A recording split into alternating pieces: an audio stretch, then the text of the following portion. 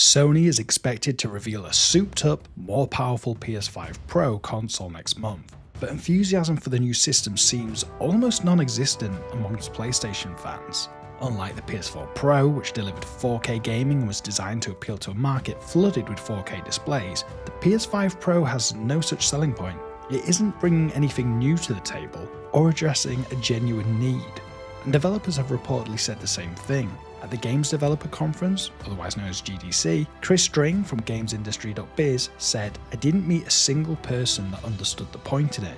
Developers didn't really seem to feel they needed it, at least the ones I spoke to." String also said developers felt they weren't really making the most of PS5 in the first place, and that a PS5 Pro isn't going to grow the market. And that's a fair assessment. For the first 2 years, barely anyone could get their hands on Sony's new console because of supply issues, which led to the feeling the generation took longer to get going. Countless studios were affected by the pandemic too, leading to delays and longer development cycles, a hangover that's still present today.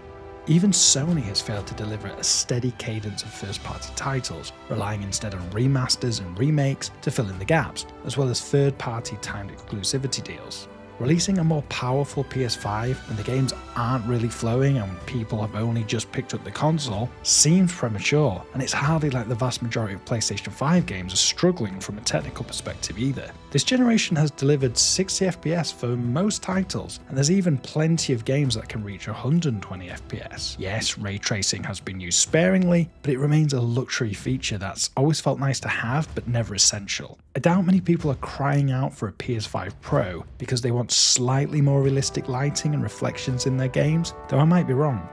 So who is the PS5 Pro for? Sony will have to convince consumers to pay more for a console that runs the best PS5 games slightly better, because it can't promise a 4 times increase in resolution like with the PS4 Pro, or even a monumental leap in performance.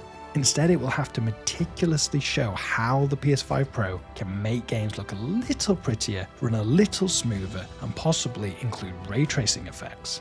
Even if there's a chance that the console can hit 8K resolution for some games, that also probably won't be a selling point for many, because 8K TVs still haven't penetrated the market like with 4K sets. So is this enough to get consumers to part ways with potentially up to $599 US? $599 US. Not for me. It also doesn't help that Sony's games are now on PC, which wasn't the case when PS4 Pro was released.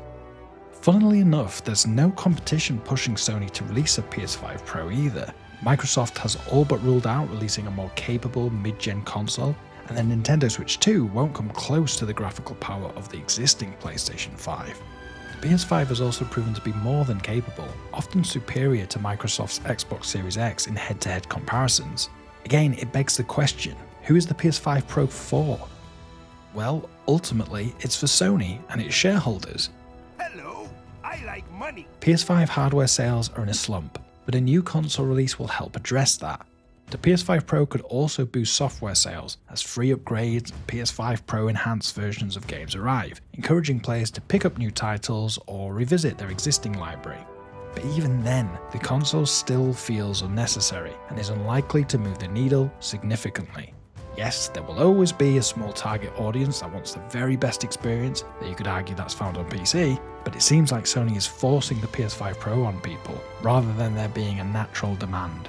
The release of GTA 6 seems like the one game that could change that, especially if Rockstar's title runs poorly on the PS5. But that's over a year away, and the game could slip to 2026.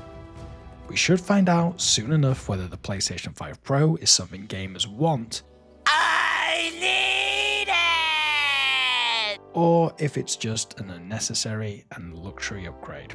Do you want a PS5 Pro? Let me know in the comments below. Thanks for watching, and if you enjoyed the video, please hit that like button and hit that subscribe button for more.